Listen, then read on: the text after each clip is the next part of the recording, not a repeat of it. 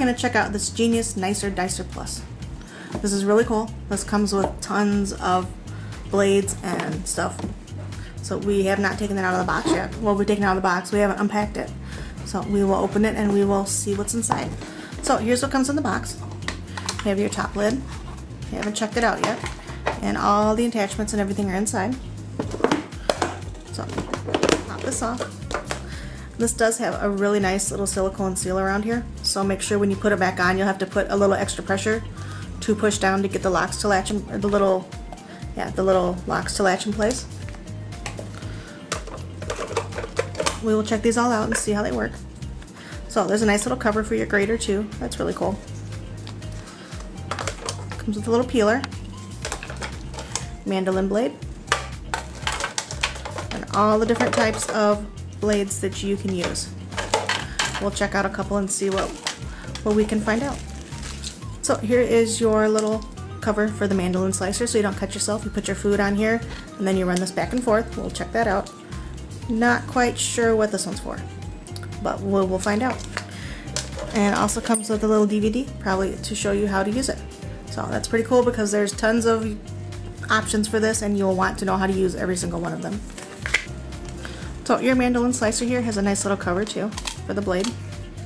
That's pretty cool to help protect it so you don't cut yourself. So that's pretty neat. Okay, so inside of your lid you have this really cool little thing, and this is to help get everything out of all the little blades. So it'll help clean it and push all the food through, because you don't want to use your hands because that would hurt. That's pretty neat. Okay, so we're going to switch this around because this is more for like onions to slice them, and they're a little bit softer than a potato. All I have is a potato and some zucchini, and I have a potato, zucchini, and an apple. So hey, we're going to try a potato on here, see how it works. There.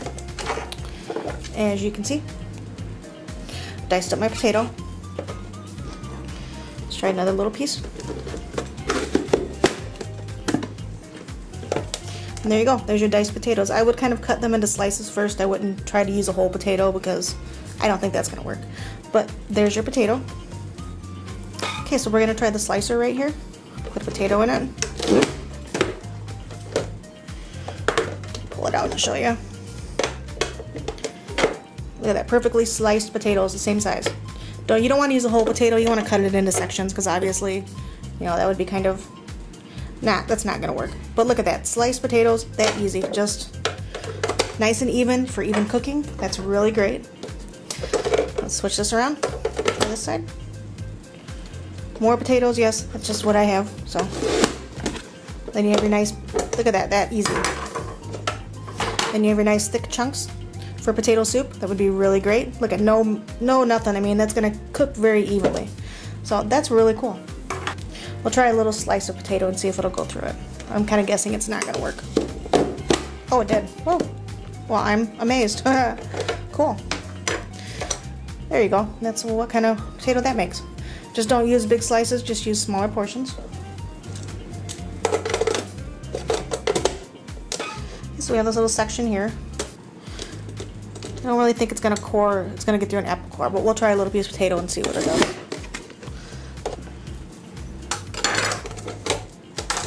But still, if you wanted to make, you know, wedge for like roasted potatoes, that's what that one does. It works really well. These work really well, just don't put too much in at once. Just use a little common sense. It's not complete steel, it is plastic and it will break, but it works really well, and this is gonna speed up your time in the kitchen.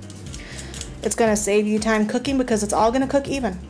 And it's dishwasher safe. Just throw it in the dishwasher and clean it up.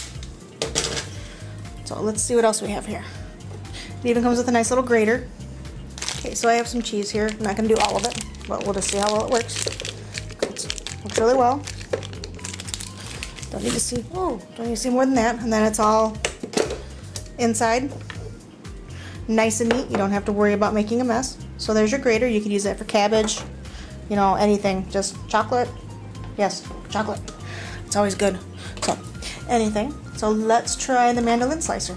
This is what I am hoping for. This is like my favorite thing ever. Love these. So put this on. I have my zucchini here that I used earlier. So you don't need the holder when you have a huge piece like this, but when you get down to the smaller part, you're going to want to put this on top, and it goes over top of this, and then you just slide it back and forth so you don't cut yourself. But I don't need it right now with this, so let's see.